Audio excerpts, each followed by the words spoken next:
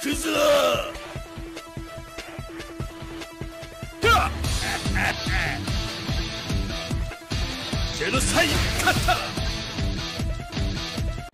Hello everyone, what's happening? This is Forgo, and today I want to talk about the 7 nice imprint stones and answer the question as to whether or not you should get them and which ones should you get for whatever character. Now, we'll be able to get these imprint stones in the exchange shop from the Rush event. Every day you'll be able to farm this, which you should be doing, so that way you can get these tokens and hopefully get some of these imprint stones. And this is really what I'm going to focus on. Now, these 7 nice hammers, these things really give you increased rate for you to level up your imprint stones. But let's take a look at these things. Now, I've already purchased one. I'm going to show you guys something really interesting in a second.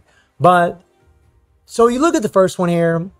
This is increased attack by 3%, decreased enemies defenses for 8%, and increased 7 nice fighters by 10%. Well, here's the thing. I've already leveled up one of these stones to level 10. This goes up to 10%. This goes up to 20%, and this stays at 10%. That is 20% extra attack for this character. That is more attack than any of them gold imprint stones that we get. And I'll do a little comparison here in a little bit. The diamond stone gives you increased attack, 10% chance to gain super armor, 4.6 seconds when 7 nice fighters attack, and this will go up. I believe it goes up to 1 second, maybe goes up a little bit more. But where can this be useful? Well, in PvP. Now, when it comes to imprint stones, really PvE should be your focus, or like League Match, Infinite Battle, those things where the imprint stones are applicable. In Championship, they're only applicable about every 13 weeks, so it's not really, to me, viable to put a lot of resources in imprint stones, unless you just want to level up a bunch of imprint stones for certain characters that you're going to play in those specific weeks that imprint stones are allowed. Now, there is another imprint stone that you can gain super armor from. There is another imprint stone that you can gain decreased enemy defenses from. But you don't get these extra attack stats, and that's the thing. You don't get these things. And these stones are freaking OP because of this stuff. And then the hexagon stone here, increased attack by 3%. This goes up to 10%. Gains power for every 1 second for 10 seconds when a 7-eyed fighter uses awakened skills. And then, of course, you get the 10%. Now, this 10% is going to stay. That's going to go up to 10%. You can actually add, if you have 3 of these stones on one of these 7 nice characters, you're going to add 60% attack. 60%. And you can get power gain from this one, and you'll be able to get the super armor from this one. Now, why is the super armor important? Well, there's one immortal dungeon, which is the Immortal Rock dungeon, that has weakness to characters that have super armor. So if you're using any character but a yellow character, because yellow has a disadvantage against that specific boss, the super armor stone here can actually help. You'll actually be able to do more damage, or I think it decreases the burn damage, but it really helps. Then you have these stones here, which increase defenses, all the same other stats. You know, this is just defense, defense, and then it's a little mixed blend of HP. Now, your defensive stone, you definitely want to put on defensive character. The only defensive 7 nice character that we have is Rudy. All the rest of them are attack or balance. So Rudy is really the only one you'd want to put these specific stones on. This one, maybe this one here, and maybe this one here. Or no, not this one, but this one.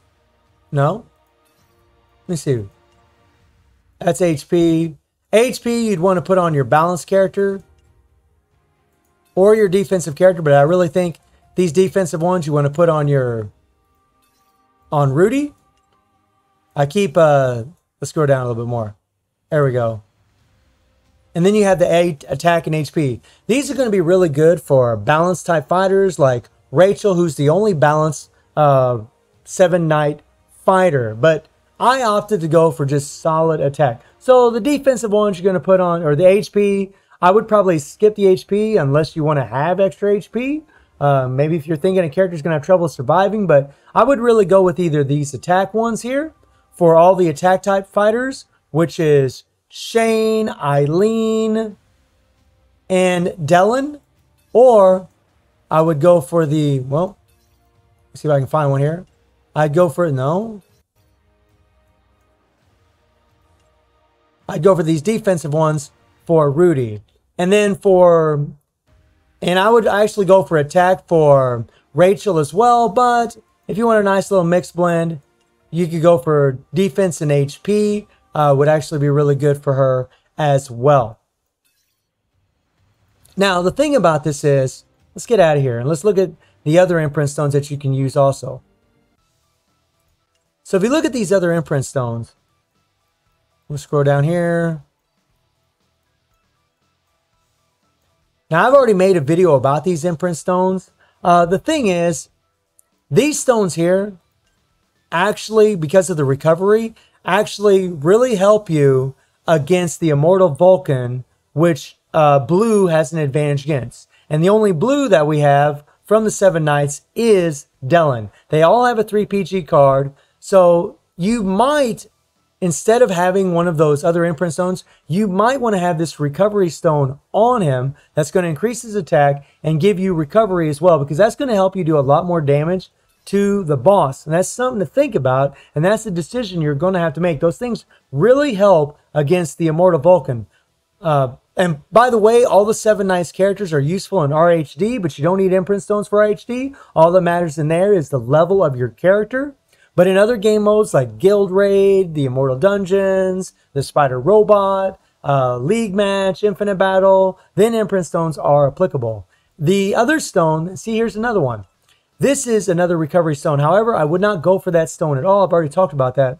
I would go for this one. Now, this is pretty insane because you could have it, this goes up to 8%. You can have a solid 8% power charge rate with this gain power for 1% every 1 second for 10 seconds upon using an awakened skill, with one of them, the Hexagon 7 Knights stone that offers gain power. So you can gain a crap ton of power with characters that have 3 PG cards, as long as you're using this stone and then that other 7 Knights Hexagon stone for them. And, you know, in Dylan's case, because he's a blue, because he'll be really useful against the Immortal Vulcan, maybe these healing stones would be better instead of the 7 Knights stones. However, them stones are only going to be here for the duration of this collaboration. So it might be the time to go ahead and pick up those stones. You know, personally, I'm going to pick up 3 attack stones. I'm going to pick up the circle, the diamond, and the hexagon. And I'm also going to do the same thing for defense, because for Rachel being a balance, I'm just going to use the attack ones. 6 stones in total. There's 1 stone that gives you that super armor, right? Well, you can have those other stones that give you the super armor.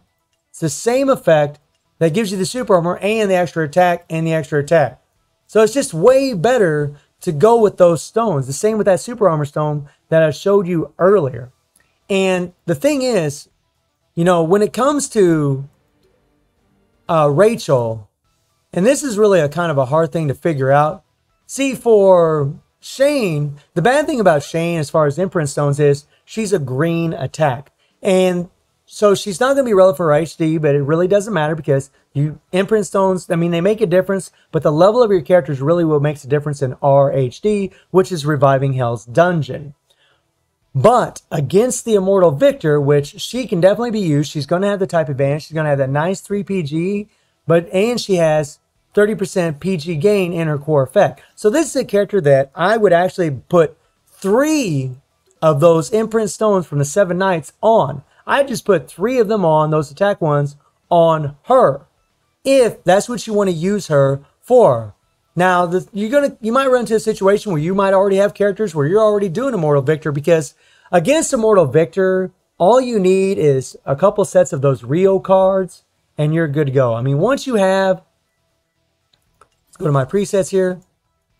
Once you have a couple of these sets right here for Immortal Victor, you can pretty well build up enough PG to get it done. You just have 1 set on each team, on 1 character from each team, and you can pretty much get it done as long as your characters are strong enough. So as to whether or not you should put imprint stones on Shane's really completely up to you, but you know, you can use her against the Spider Robot. The Spider Robot has no color advantage or disadvantage, so it doesn't matter what color you bring in against it. The thing about her though is she doesn't have shock, she doesn't have chill, but you can put a Zhongfei card on her, and you can put a Shermie card on her, and then just put those imprint stones on her to really jack her up. So she still could be useful for that. And like I said, 60% extra attack is freaking insane. Plus, you'll have that stone that decreases the defenses by 20%. And then when you take a look at Rachel, let me see if I can find her real quick. Rachel is actually insane for those imprint stones. And this is freaking fantastic because she is a free-to-play character that all of us got. Check this out. Against the Immortal Rock, the red characters have an advantage. Well, you need PG rate, right? Well, you can put K-Dash in the leadership. You also need Burn. Guess what? She's a red and she has Burn.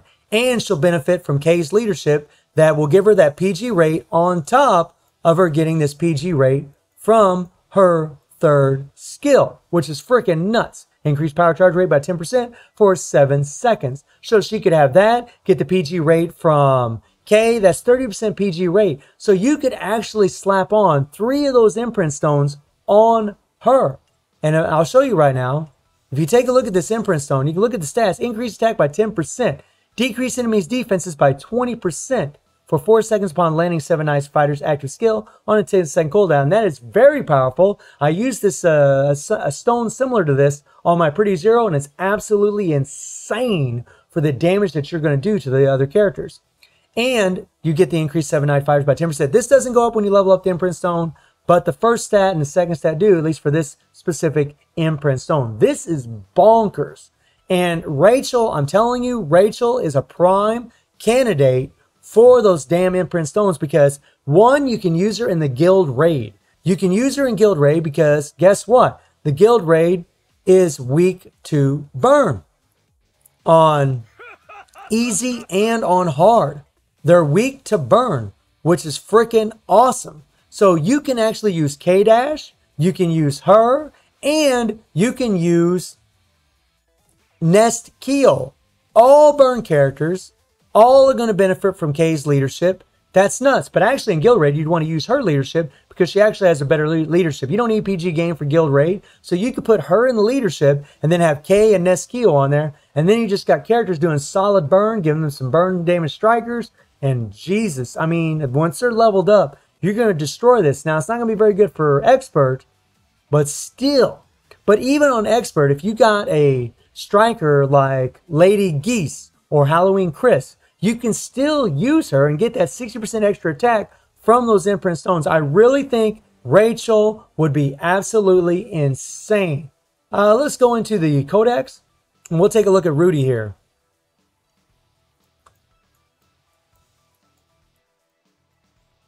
So Rudy, who I haven't gotten yet, but I will get this guy. So Rudy is a yellow element, right? And he's going to have an advantage against Immortal Most. And for Immortal Most, on the first team, you need Shock and Explosion. But you can put this guy on the second team. You'll have that 3 PG card, nice long animation. You really want a PG rate leadership, but I guess maybe if you can do enough damage, maybe this leadership would be fine. But Rudy actually does have 15% power charge rate. Now for Rudy, you can make a very good argument as to what imprint stone to put on him. You could put the PG rate stone in the middle for him, the diamond stone, get that 8% PG rate, and then get the extra PG rate from it as well after using the awakened skill. Or you could just give this guy 3 imprint stones from the 7 Knights. You'll have that last stone that actually gives you PG rate. He's already got 15% PG rate in his core, and that might be good enough. Although I think more than likely you'll probably rather have a PG rate stone in the middle. Now I don't know about Dylan and Eileen because we just don't have them in the game. But I can tell you that Eileen has shock damage and she's a purple fighter. So she'll actually be good against the Immortal Typhoon. You do need a purple attack team for RHD, which again, you don't need imprint stones for, but I'm just throwing it out there. And she'll be used for the Spider Robot because it is weak to shock damage. You just put a Zhongfei card on her and you'll be good to go. So she's someone else to also think about. You know, she's an attack type fighter, so you get 3 of those attack stones for the 7 Knights. And Dylan is also an attack type. So you could do the same thing. I just don't know what their PG rate is for those 2 characters. So I don't know if you would be better off to get 2 of the PG rate stones I know I'm kind of jumping around a lot, but I think it's better to show it. So I don't know if you're better off just to get... See, I think I passed it up. So I don't know if you're better off just to get 2 of these stones, like one for...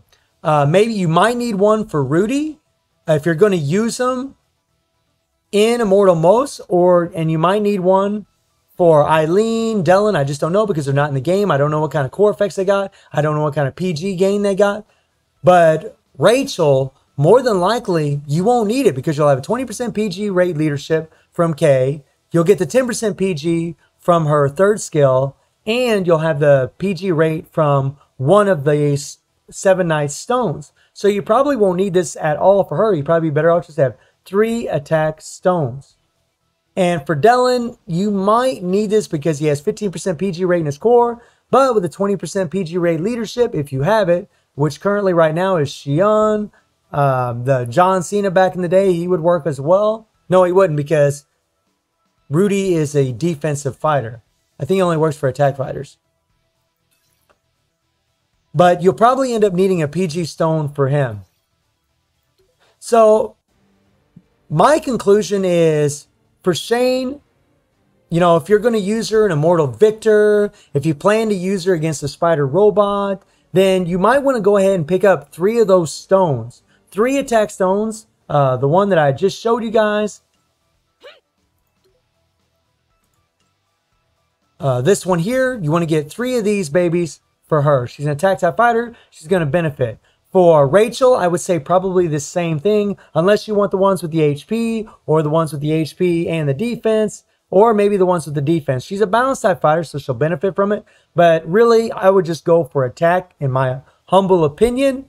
And then for Rudy, I would go for the defensive stones. I like this. It's going to have the defensive stat here. I would go for 2 of them, one in this slot, one in this slot. And then the middle one, I probably would go with the PG Ray Leadership if you plan on using him for Immortal Most. And again, I just don't know about Eileen and Dylan because they're not in the game. I don't know what kind of core effects they got. And I don't know what kind of PG gain they have. So I can't tell you whether or not you should go for all 3 stones for them or not. But again, Shane, all 3 stones. She already has 30% PG gain in her core effect. For Rachel, I think to go with all 3 stones would be awesome for her as well. Really, in my opinion, I think Rachel would be the best character out of the 3 that we have so far for them because she's just so useful. You know, you're going to use her in RHD. You can't because she is a red balance fighter. You will use her past tier 40. You can use her in Guild Raid. You can use her against the Immortal Rock. She's just super useful. And you can use her against the Spider Robot. She's a very, very versatile character in the game because she has burn and because she's a red fighter. She just has a lot of versatility. So I would at least try to get 3 of those stones from there. But if you can get 6, get 3 with the attack stat, 3 with the defensive stat, I think that would be the best way to go. So hopefully this will help some of you out there. And let me know what characters you've gotten, what cards you've gotten. And I hope you enjoyed the video. Thank you for watching. Y'all take care and have a good one.